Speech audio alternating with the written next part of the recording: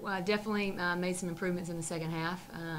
You know, a lot of people were big contributors today. Like to see that on the box score, and so really mostly proud of the way we changed defensively in the second half. I thought we really put better ball pressure on. Obviously, picked up the pressure overall. So pleased with that.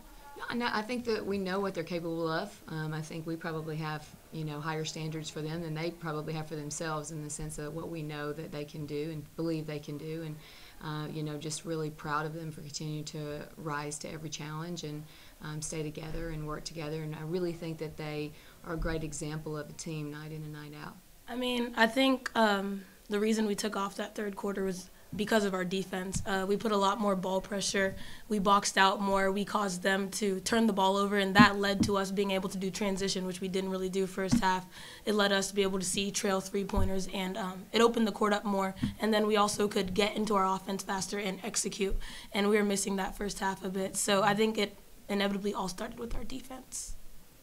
I mean, I think that just goes back to me trying to run the offense. Our offense is great.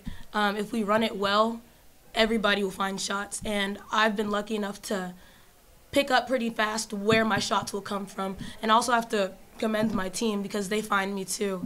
Whether in transition or from steals, we all are very unselfish and we're looking to pass. So I think those are a lot of the ways that I've been able to score and be successful early this season. I believe we're close. I think now it just comes down to consistency. We have days where we play like that for 40 minutes, and we have days where, you know, we have halves that aren't, like, we're not up to that standard. So I think it's just consistency that will lead to that.